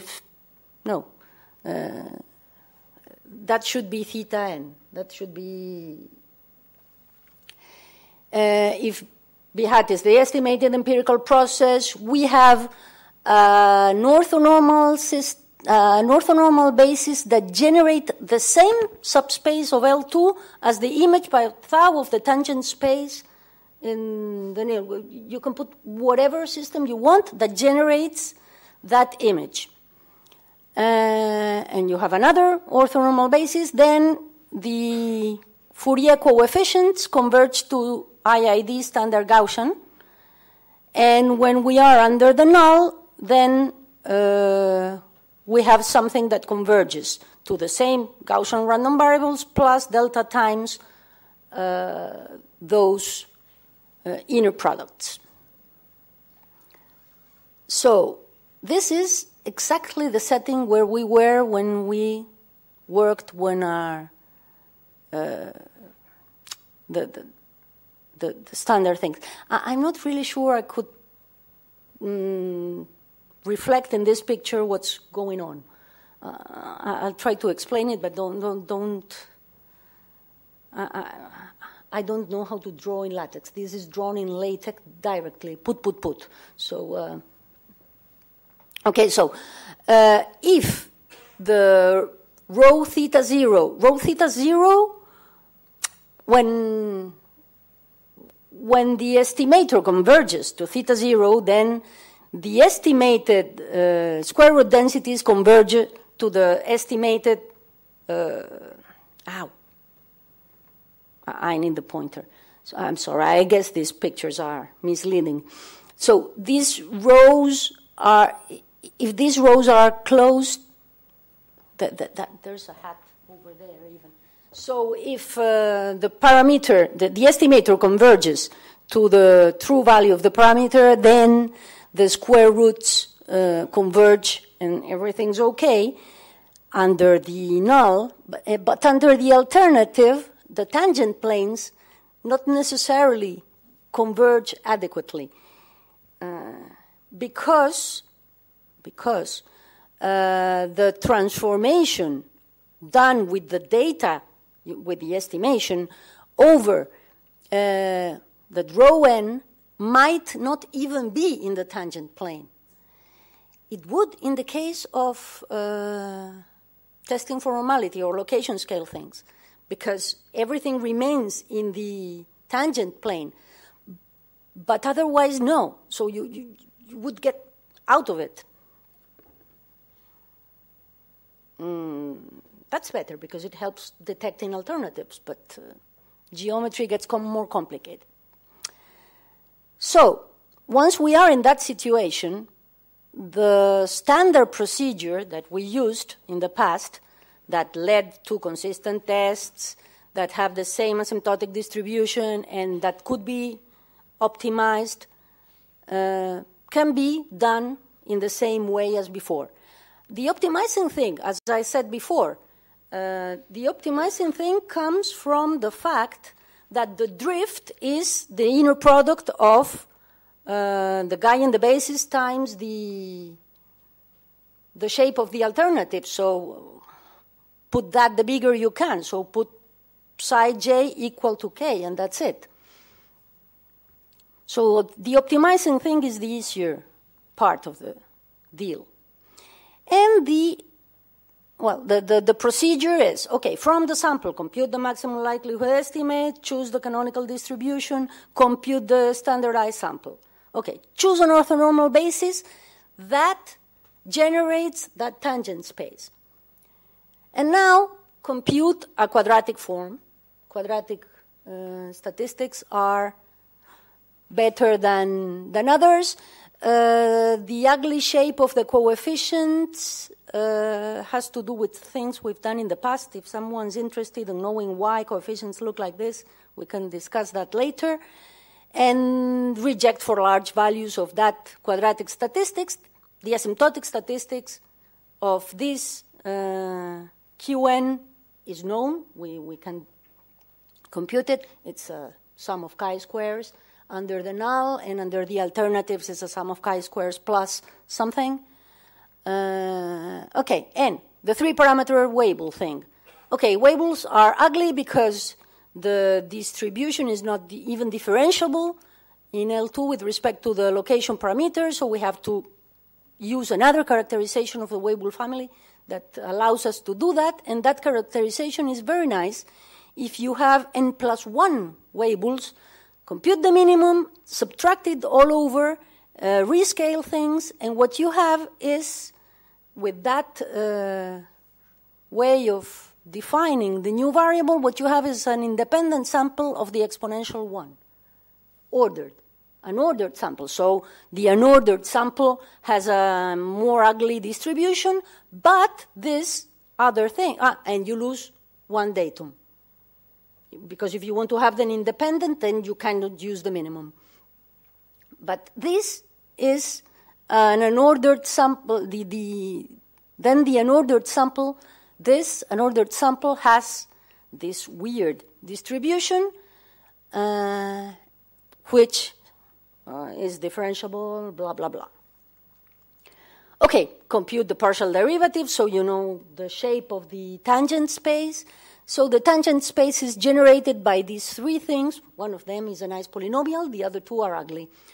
Okay, so form an orthonormal basis with, of course, you need one. We need the constants. So take one. Take z minus 1, which is the first Laguerre polynomial.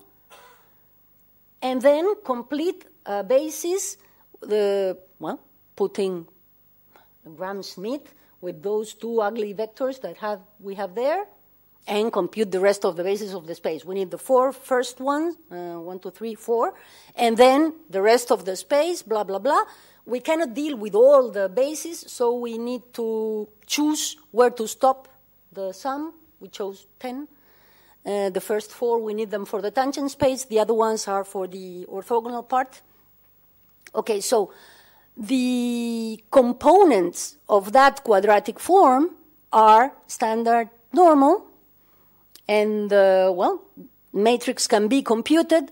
If we compute it from the Laguerre polynomial, we can use another set of polynomials, but if we compute it from the Laguerre polynomials, then we have a closed form for computing the coefficients, and, the thing works well,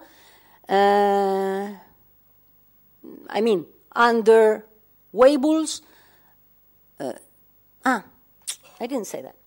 Look at the third line of that table. Those are sample sizes obtained by simulation, and the power of the Weibull, the third line, should be close to 5%. It's much bigger. Well, that's because of two things. One of them is that estimating C, estimating the shape parameter of the Weibull when it's smaller than 1, is really difficult. It's awful. And the other reason is because the approximation of the tangent space with the basis is not good. So I have a couple of pictures showing, well, that's the critical values obtained by simulation for C bigger than 1, which are right, but for C smaller than 1 are really ugly. So we have to work more on that. And this is okay, this is due. From one side to the maximum likelihood estimate, this is mean square error for the estimation of the shape parameters in samples of size 200, which is big. And it's really bad. The mean square errors are really big for C smaller than 1 or really big. This is a fact of life. Everybody has these problems, not only us.